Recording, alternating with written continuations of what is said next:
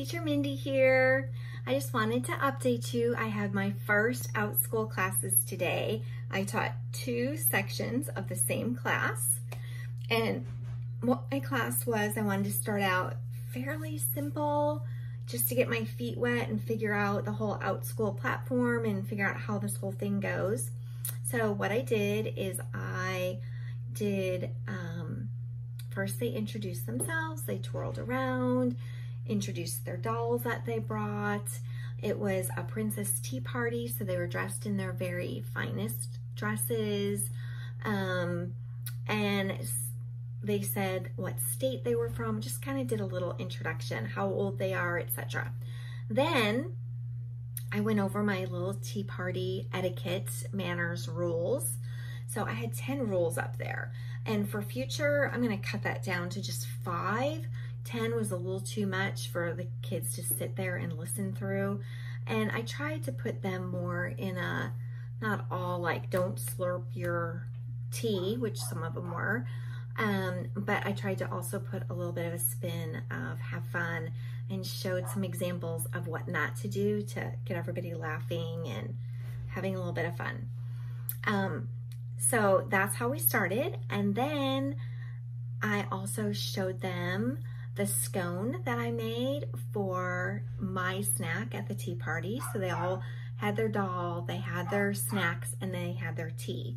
So I showed them the scone that I made for the tea party, and I posted the scone recipe. So after class was over, they could go back, get the recipe, get the tea party manners, and they could practice with their own tea parties at home.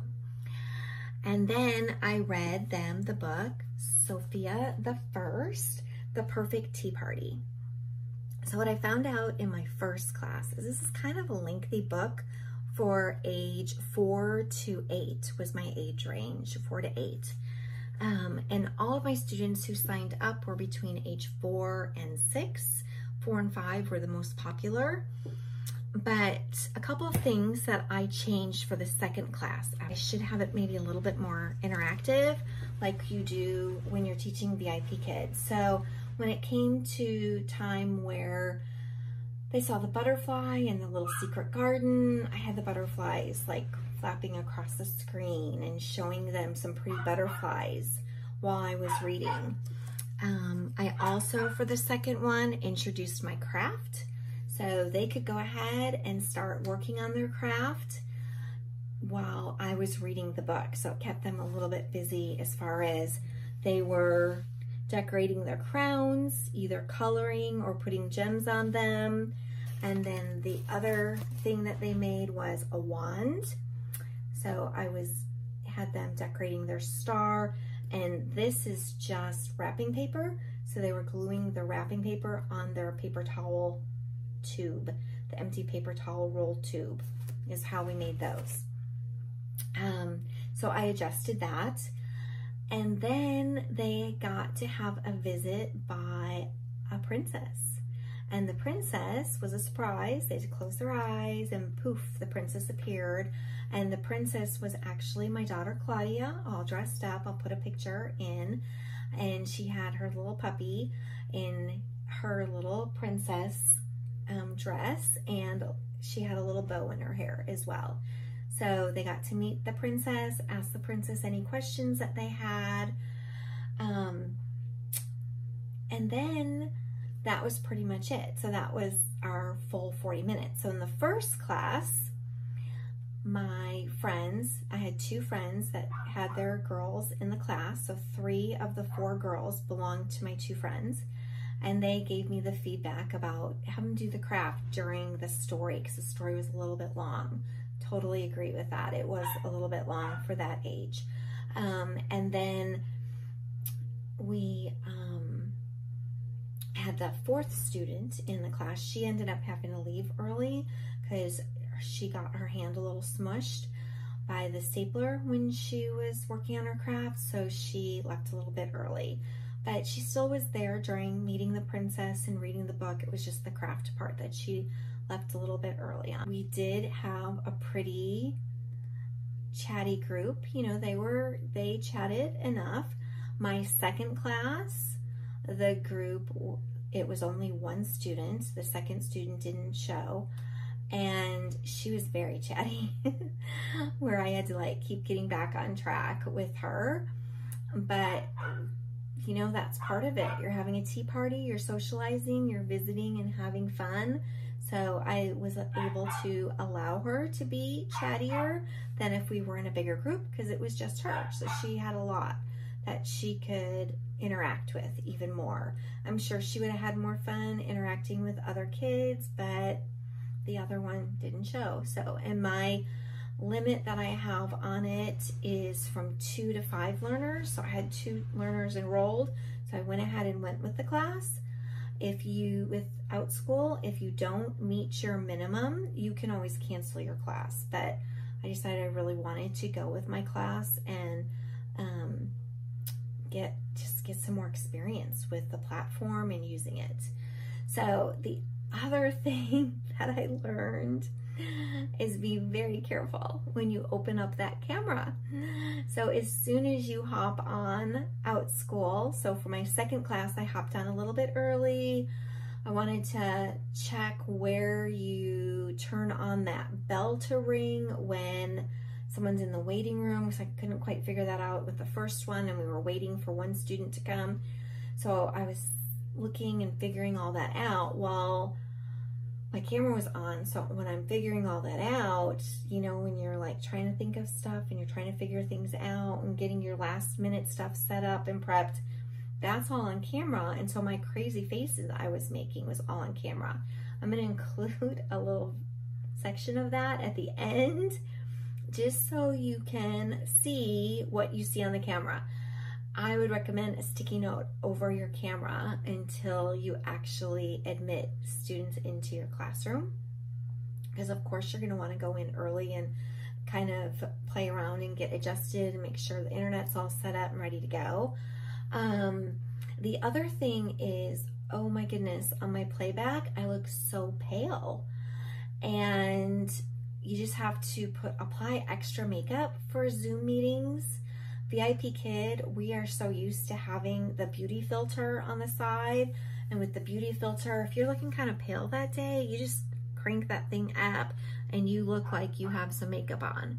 But in Zoom, ooh, you look really pale. Or maybe it's my new external camera that made me look so pale, but I did look quite pale. And you know, it's Texas, I have a tan and been sitting outside, but I just didn't really look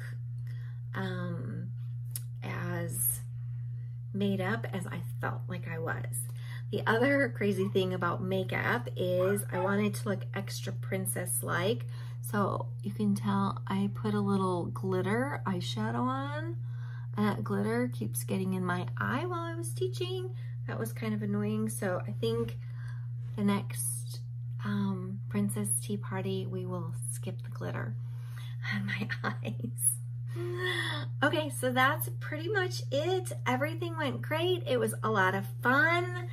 It was really enjoyable to teach something that I'm passionate about. I grew up having tea parties with my mom. My kids have grown up having tea parties with my mom and with us, and that was just something that's always been fun to do when we were young, as a tea party. So that part was really fun. Yes, it was a lot of work to prep and get the class ready, but now I can teach it as many times as I want, and the work's all done. Everything's all prepped and ready to go. So if you're interested in taking a class with Outschool, I will leave my link below that you can click on, and you can take a free class up to $20 with Outschool. So Outschool has classes anywhere from dissecting a pig's heart to writing high school English papers, getting ready for college prep tests, or the ACT, SAT, those college tests that they take, to how to play Minecraft, and all sorts of just a huge, huge range of classes. And Outschool does provide great training for their teachers to get them ready for their first class. So if you're interested in teaching, or if you're interested in your children taking classes this summer, just hit the link below and enjoy. Thanks for watching. Give it a thumbs up and share, subscribe, like, all that good stuff to help make my YouTube channel grow just a little bit more. Thank you. Have a good day. Bye.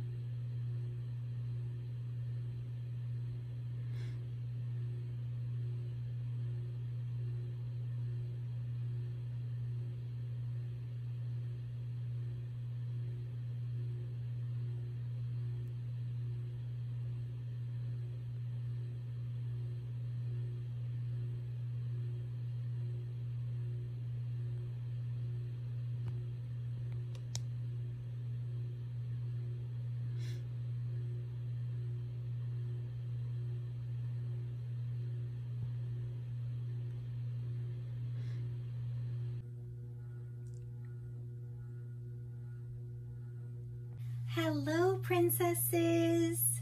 This is Teacher Mindy here, and I would like to invite you to my royal tea party. Bring your favorite doll or a stuffed animal and come to my tea party where we will learn tea party manners and drink a nice cup of tea together. Bring your favorite snack. I will be bringing my favorite scones.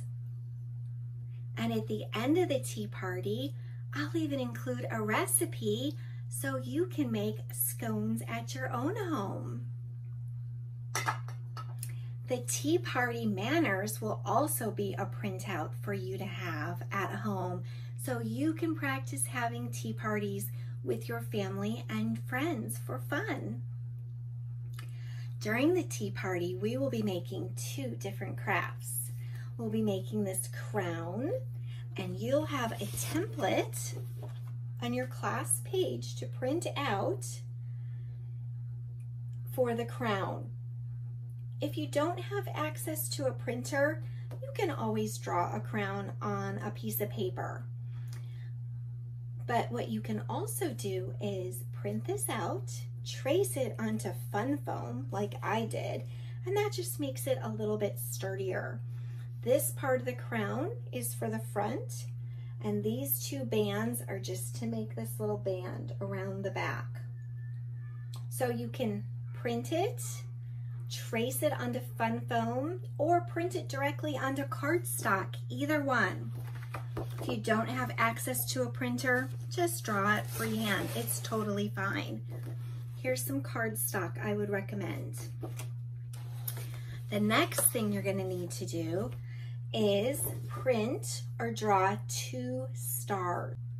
We'll be making this fun wand together. And with this wand, all I used for the base is a recycled paper towel roll. And I took some wrapping paper and I applied my very fast drying sticky glue all over it. Put my paper towel roll in, rolled it up, and glued it together. If you don't have any glue handy, not a big deal. You can use a stapler to staple it quickly together. Then for the stars, you're gonna decorate it with gems or markers or whatever you have, stickers, whatever you want to use to decorate your star and your crown. And that gets cut out of cardstock or fun foam also. And then we're going to be stapling it onto our wand base, which is the paper towel holder. So on your supply list, If you want to do some coloring, you need to have some markers. If you want to glue or tape, that would be great too. Or you could even just use a stapler to make the whole thing. Your choice of what you have at home. You might need some scissors if you need to still cut things out. If you already have it cut out ahead of time, then you won't need any scissors.